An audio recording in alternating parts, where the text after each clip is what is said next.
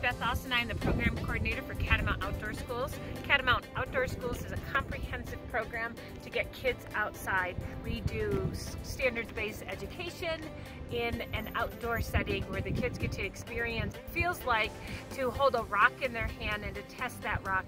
Students get to use binoculars to go bird watching and understand the characteristics of birds, as well as many other activities. We're going to do an archaeologic dig. It's really to get kids to take it to that next level that their classroom experience can't have. And the kids really enjoy the program because they get to be outside and they get to experience what's happening in nature. They get to touch that rock, they get to touch that plant, they get to smell that tree.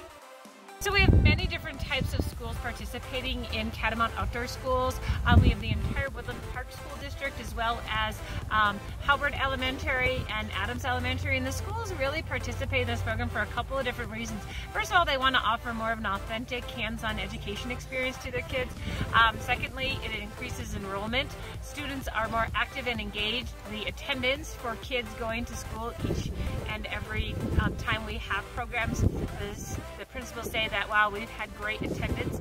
So getting kids in school, getting them engaged is really the kind of the side part of the program.